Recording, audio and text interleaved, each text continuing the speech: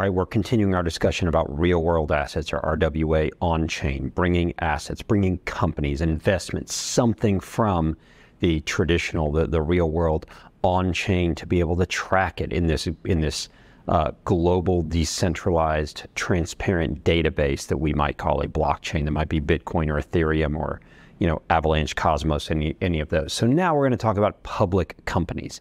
And you might say, we already have a system for public companies. Why do we need to bring those on chain? But what we've already heard is someone like NASDAQ is actually looking at the ability to utilize blockchain. We look at several other exchanges that are utilizing blockchain technology or researching or investigating or even building on blockchain technologies. So what would it look like, or why might we want to bring public companies on chain? And to do that, we need to move back a little bit, as always, and see how we trade or how we exchange or how we hold shares of public companies right now. And of course, in this instance, I'm talking about shares of public companies, Apple, Google, those kinds of companies. So right now, what happens is if I have an account with a custodian, like a Fidelity or a Schwab or something like that, I have what's called beneficial ownership, meaning we'll call it Fidelity owns, they actually have the, certificates, we'll call it. So they actually have the shares. And the reason why they have them is this. Now, if I have an account here and I buy, in my account, I buy, we'll call it 50 shares of Apple stock, Fidelity holds all those. So they have millions and millions and millions of shares of Apple stock that they're holding.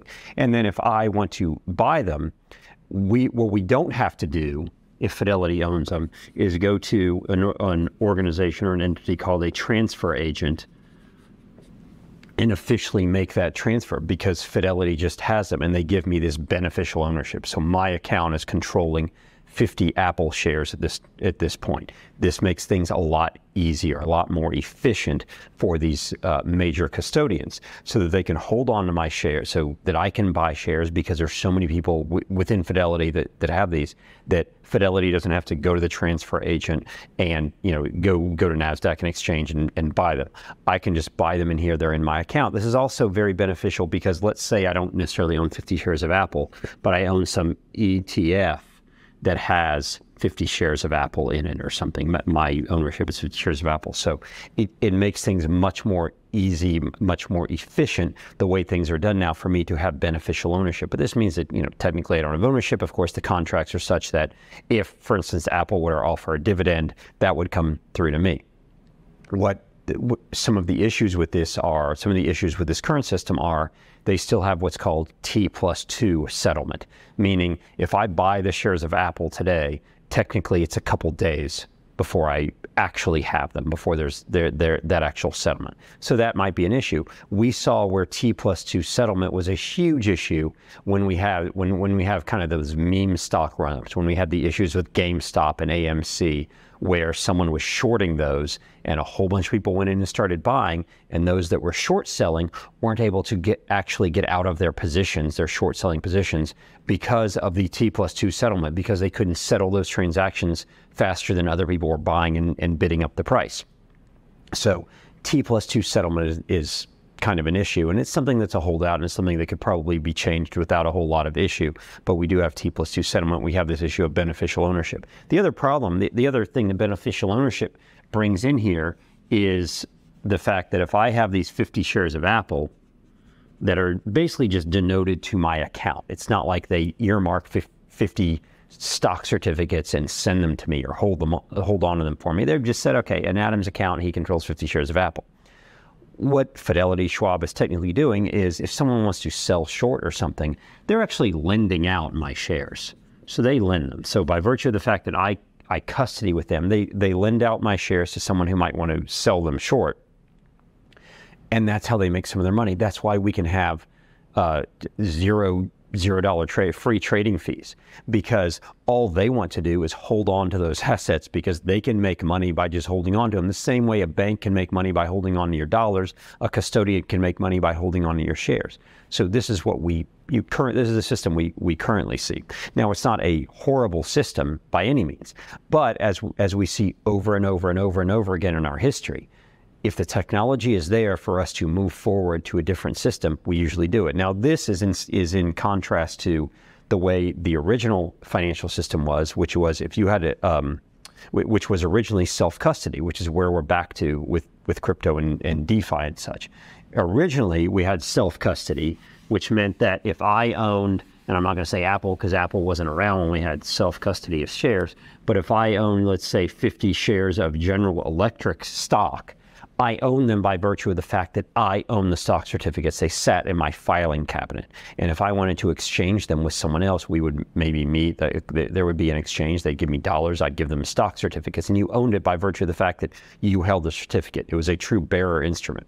We had to go away from that when we had to get more efficient with how we trade, how people are able to trade shares of stock, and not that they want to trade in a degen trading way, but some people want to own them, some people want to buy, some people want to sell, and we have to make that market more efficient. And this is how we did it. We have transfer agents, we have custodians that hold them, we have beneficial ownership, and that's the technology that we built.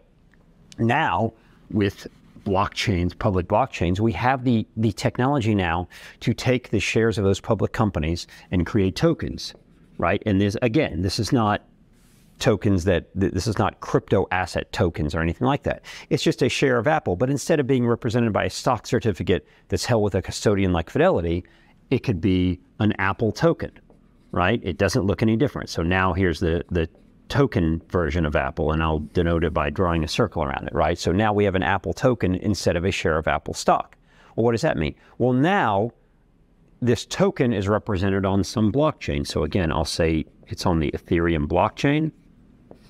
Here, this Apple token, which is a non-fungible, or I guess it's a fungible token. There could be billions and billions of Apple tokens that are on the Ethereum blockchain. And what I want to do if I want to buy is maybe I connect my wallet and I say, look, I'm going to, for 50 Apple tokens, essentially shares of Apple. Remember, when we have the Apple token, it's no different than any other security token. We can encode whatever we want in this token. There will be a standard. Here's what a share of public stock looks like in a token. It has certain requirements. Maybe it can only be sold to certain people. Maybe only people that have certain accounts set up or have gone through KYC within their wallet. I connect my wallet. I prove that I am who I am by virtue of my wallet, and then I can go buy Apple shares. And in this way, Apple, or basically anyone else, knows which wallets own Apple tokens. That way, if they need to make distributions, if they need to distribute dividends, they can do so just to the wallets that hold those tokens. It can be like an airdrop we see elsewhere. But again, we can encode things in the token such that maybe I can't just sell them to anybody. Maybe there has to be a KYC aspect. The nice part about this also is there's so much more transparency, right? We can transparently see the dividends that they paid. Maybe part of what Apple has to do is they have to upload all their financials somewhere, get that data on chain such that if I have shares of Apple stock, I get to go view that information. Maybe I can use my Apple tokens to vote. Right now, voting, being if I own shares of Apple stock, I can go vote when they have shareholders meetings. It would be a lot easier if I could vote just using my tokens. If there was something that came out and said, hey, Apple share owners, Apple token holders, go vote on this, and I would go vote, or I might delegate my vote the same way we see with DAOs, right? Not that Apple is going to be a DAO, but the whole idea of public companies is I have shares, therefore I can vote, I can influence what the board is going to do. So again, I can connect my wallet to the Ethereum network. I can say I want to buy some of these Apple tokens. I transfer USDC, and I now get Apple tokens in my wallet. I can see them. Now, the beauty here is I might custody these myself. Now I have custody. This goes all the way back to owning the stock certificate. And we can do that because we can see the transaction happen in a transparent way on the Ethereum blockchain. We didn't necessarily have to go through some centralized transfer agent that says, yes, Adam bought this. Everyone knows we've encoded the rules in this token. We've encoded the rules that say Adam can go buy this. And now Adam owns it in his wallet, and now it is mine. I can do with it what I need to do. And again, going back to when we talked about security tokens, the benefits here is one, immediate settlement. USDC went to whomever was selling these Apple tokens. I got the Apple tokens. The deal is done, settled when this block settles, which is every 12 to 15 seconds. I now have the Apple tokens, which represent shares of Apple, in my wallet. They might have rules again that I can't just sell them to anyone, but it also means that obviously there's this liquid market, and this market might be now 24/7, 365. It means that I can always know the value of my assets because, of course, I can look in my wallet and go, how much are Apple shares worth right now? How much is my Bitcoin worth right now, and everything all together. I'm learning, I have custody of my own assets. I don't have to rely on Fidelity or Schwab or a bank or something like that to custody my assets. I don't have to ask their permission to do anything. I can do all that on this public blockchain. What it also increases, because we've created these tokens, because we've written these rules in here, is maybe now I can get loans against my Apple stock. Maybe I can use them as collateral. And again, this sounds really bad. It sounds like I'm trying to have everyone get loans against all these assets that they have. But if I have a significant number of assets, whether that's 50,000, 100,000, $1 million worth of assets, and some of them are Apple tokens. I mean, right? We'll go in the traditional world. If some of those are Apple shares of Apple stock, investment in a private company, my home, or some sort of real estate or something like that. Most of those assets are not assets that I can get a loan against, right? I can't necessarily use those as collateral because it is really difficult for a bank or someone who lends me money to take over those assets at such time as I can't make my payments anymore. When you start making these assets tokenized, when you start tokenizing them, when you start writing smart contracts and putting them on a public blockchain, now you've opened up the ability that if I don't pay my loan back, the remedy for that is whatever entity, whatever group, whatever protocol, whatever loaned me the money can now take some of those back in liquidation. So if I pledge 30 of my Apple tokens as collateral and take back a loan, and again, not necessarily for doing anything degen-like, not necessarily because I want to gamble or anything, but let's just say I need money right now. I need to fix the roof of my house, or I need a new car or something. I have more options now that I can use my assets against, and maybe that gives me a lower interest rate. Maybe because of this, I'm not using credit cards as much, and I'm not going into credit card debt. Maybe I'm not even having to access my credit report or my credit score or anything. It gives me the ability to utilize my financial assets much better when I can collateralize some of them. Same way my home is collateral for my mortgage, I can collateralize other assets. Now, technically within Fidelity or Schwab, there's the ability to take loans against some of my assets, but I'm asking their permission, I'm getting their money. This is where I can take my Apple shares, just like I can take my ETH or my Bitcoin or something else and get loans against them on chain. I will be able to do this when we have public companies that are denoted on chain. We're going to end up with much more efficiency, probably not more liquidity. The liquidity will be the same, but the ability to collateralize and the ability to have self-custody and immediate settlement. That is a huge factor here. Now, the companies, the current custodians don't want this, right? Because one of the ways that they're earning money is lending out my shares, lending out everybody else's shares.